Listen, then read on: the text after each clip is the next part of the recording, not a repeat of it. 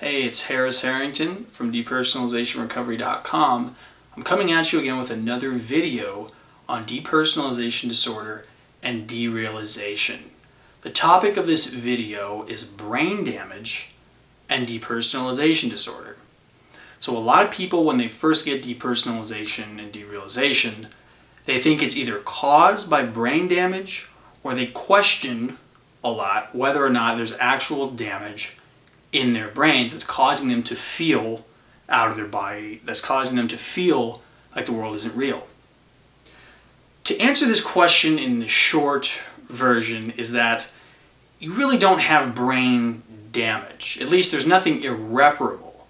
You can definitely repair what has gone wrong, so to speak, inside of your head. The way I like to describe it is functional disconnectivity or functional disintegration of the brain. And there's a lot of things that go into this, and I don't think that we have all the best answers yet as far as the neurobiology is concerned, but there's certain things that cause depersonalization that kind of hinder the proper integration of the brain. And this makes it so that your sense of the world is not integrated, right? When you have depersonalization, you still have all your senses. You can still feel everything.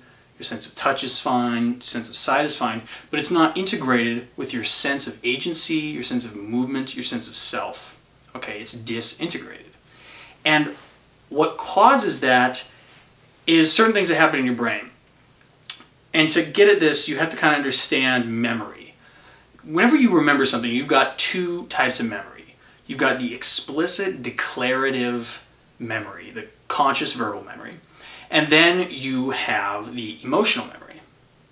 And these are kind of stored in separate areas of the brain, to put it real generally. You have something in your brain called the hippocampus, or hippocampi, because you've got one on each side of your head. And the hippocampus is responsible in many ways for explicit declarative memories, verbal memories, things that you can say in a sentence. When you remember an event, you remember the facts of what happened, right? But then along with that type of memory, there is the emotional memory, which is kind of stored in your amygdala, okay? And this is the emotional memory of what happened, the feeling of what happened. Now, depersonalization is caused by trauma and traumatic memories. So what trauma does is it tends to split these two memories apart. So if you experience a traumatic event, you might remember it fine. You might actually remember what happened, but you didn't feel the emotion. You might have been completely cut off from it. And so this is a disintegration of memory, and these are traumatic memories. So this actually does cause damage to your brain. Interestingly, there was also a study done on dissociative disorders, depersonalization being one of them, and they found a correlation between the size of the hippocampus and the severity of dissociation. So people with multiple personality disorder, which is like the most severe form of dissociation, they had the most atrophied hippocampi, along with people with severe post-traumatic stress disorder who've experienced terrible events, a lot of times in battle or war, like veterans. They have very atrophied hippocampi. The reason is when you experience something so traumatic, it's just like seeing your whole family get killed or a bomb going off, something like that. What happens is stress molecules actually go into the hippocampus and actually kill cells. They call that apoptosis. It just kills brain cells in your hippocampus. So your hippocampus can atrophy from traumatic events.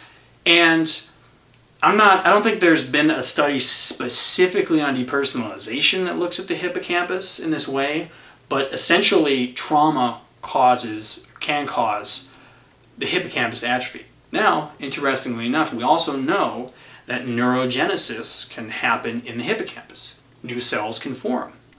Okay, and they can form in response to a lot of things. Exercise can help, but also psychotherapy can help, and that doesn't just mean talking to a therapist, but actually processing your past on your own, which is kind of one of the core basis of my program, the Total Integration Method, is integrating these past traumatic experiences into your conscious mind. And that can actually help heal this rift in your sense of self that's caused by traumatic memories. So in a sense, your brain is quote-unquote damaged, but not in the sense that you got like a part of your brain missing or that you're quote-unquote fucked for the rest of your life. You're not fucked.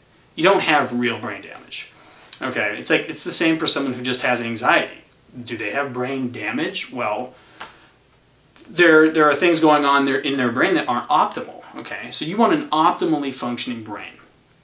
And you can get that with depersonalization, and there's a lot of things that go into it. In my program, the Total Integration Method, I have a section on neurobiology.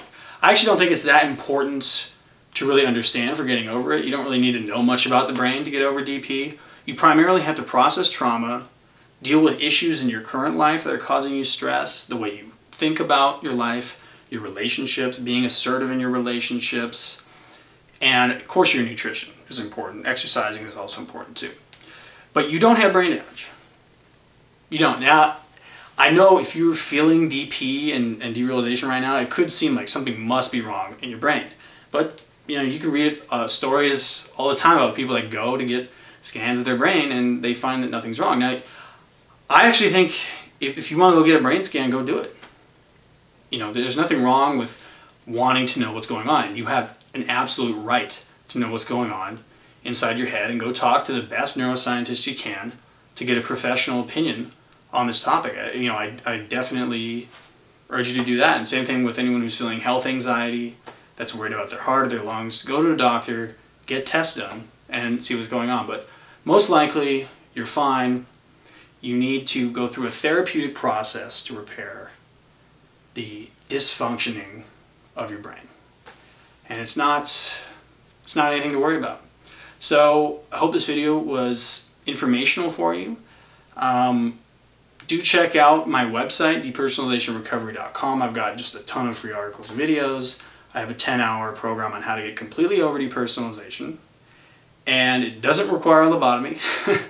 So check that out. Stay tuned for many more videos. Subscribe. And I will see you soon.